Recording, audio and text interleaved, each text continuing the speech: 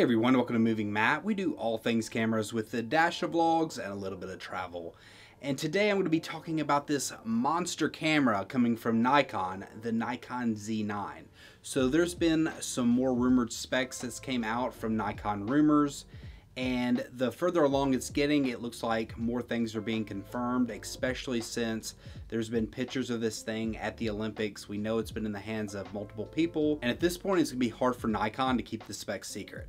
So without further ado, let's jump into these latest spec leaks, and that is that it's going to have a 45 megapixel sensor that is a stacked sensor. Now it's been rumored for a while it would be 45 megapixels, but at this point they are actually saying it is confirmed to be 45 megapixels. To me, this is actually a little bit surprising because I know Sony usually makes their sensors, so I thought with it coming in around the 45 to 50 megapixel range, which is what it's been rumored for a long time now, that it would probably just be the A1 sensor, but apparently not. It is going to be a 45 megapixel sensor. Now, what does this mean? Does this mean that Nikon actually developed their own sensor? Or is this just a completely different sensor that maybe Sony has made for them? I guess we will see soon enough, but if I had to guess, this is probably going to be a Sony sensor. The next new bit of information is that it's going to be capable of shooting up to 120 frames per second in a lower resolution mode, which they're saying will probably be 6 megapixels, and they actually say that they've had some reports saying that it's even up to 160 frames per second. Now, this is absolutely insane. Now, I think this sounds really cool if they're able to pull this thing off. Now, will this be a 6 megapixel JPEG or a 6 megapixel RAW? And if it's RAW, then what will the bit rate be on it? We do not have that information as of yet.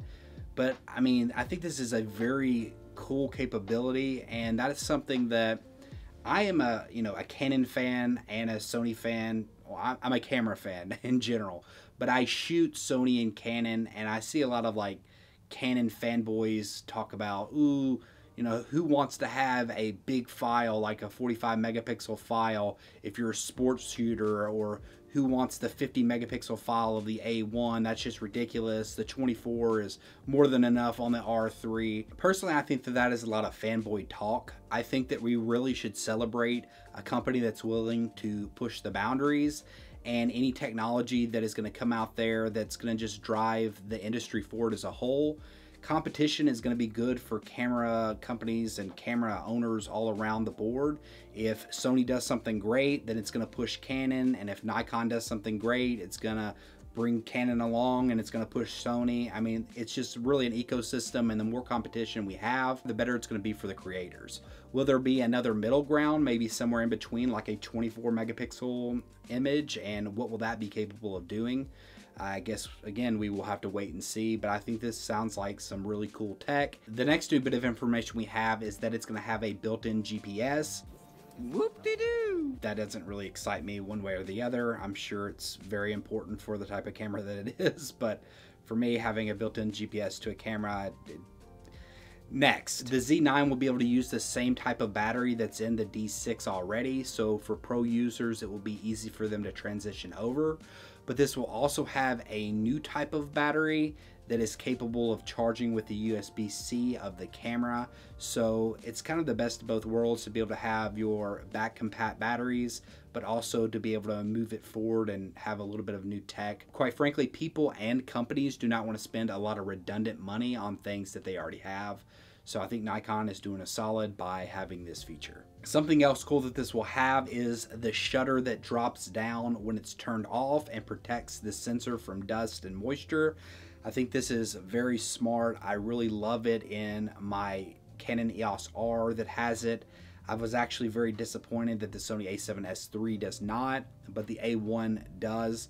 It's something that Canon's been doing for a while now, and it really just makes sense, and it's just a super cool feature. I liked having the ability just to take off my lenses and not really worry about having dust get on my sensor. With my Sony, I have to be extra cautious, and I just think that moving forward, hopefully this becomes a standard. And it looks like with Sony bringing it to the A1 and now Nikon doing this with the Z9, that it is going to be a new standard, and I think it is an excellent move. Moving on, we have some more information about the autofocus. It will now be capable of tracking vehicles along with the animal and human autofocus tracking as well. And some really cool information about the low light capabilities of the autofocus. It will be able to focus in low light of up to -7 or down to -7 EV, which is really, really, really low light. So I mean, that's something that is very impressive if it works. Nikon hasn't quite caught up to Sony and Canon when it comes to autofocus as of yet, so we will see if this changes anything. Nikon rumors also says it will have improved 3D tracking, so I guess we will see if it actually works. Fingers crossed on that one. Supposedly this will have an improved articulating screen that will also work in portrait mode. We kind of got a glimpse of that in some of the leaked pictures, but it was also taped over, so it was kind of hard to make anything out specifically. But apparently this is going to be a completely new design, so we will have to see how people take to it. Another thing that is going to be new is going to be the locking mechanism.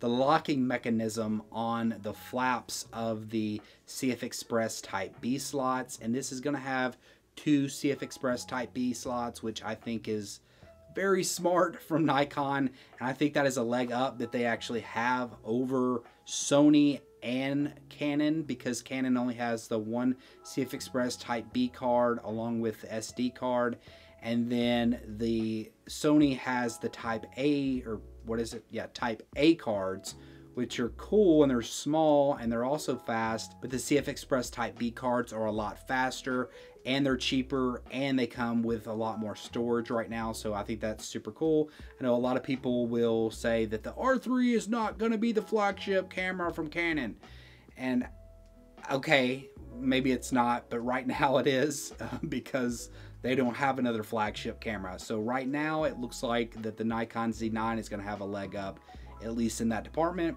but we'll see how it works when people actually get it in their hands. I'm never going to have this in my hands because, you know, I'm not rich and I'm not a sports action photographer, and you know, you could subscribe and help me maybe like get better cameras, but that camera is never going to be in these hands anytime soon. Next, it will have a third joystick, which can be used if the camera is very close to your face, which is really cool. I actually thought that Canon had a really good system with the Canon EOS R. It actually allowed you to put part of the touchscreen as kind of like a pad that you could move the autofocus around. I thought that was a very helpful feature. I'm not sure if pros would use that as much, so maybe the joystick works better for them, but I thought it worked great on the Canon EOS R. Not really sure if it's on the R5. I would assume that it is as well. They also say this will have a lot of new features in the menus and a lot of ways that you can tweak it to match your shooting style, which, I mean, that should be pretty much expected at this point, but I guess they're saying it is a very customizable machine, which is great. I think that a lot of people want customization, especially if it's a good menu and people can understand what they're customizing. Sony, fix it. No, Sony's getting a lot better, but seriously, if you could fix it, it would be really great. Moving on, this seems kind of cool.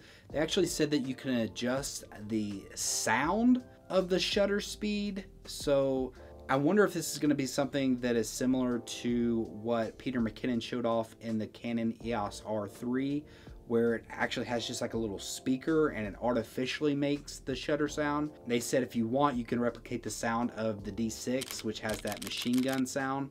I'm assuming that it's going to be like an artificial speaker sound, kind of like what the R3 is doing. And I mean, it's kind of cool if, I mean, I guess that is a nostalgic sound that some professionals want to hear, and then maybe they want to know that they're taking images in a loud space. They want to be able to hear their camera, so I guess there is a functional reason for that as well. The last little bit of new information that we have is that it's going to be released within the next 2 months, but they did say expect very limited supplies when it first comes out, or at least till the end of this year. And I would actually say probably well past that. I mean, the chip shortages are hurting everybody.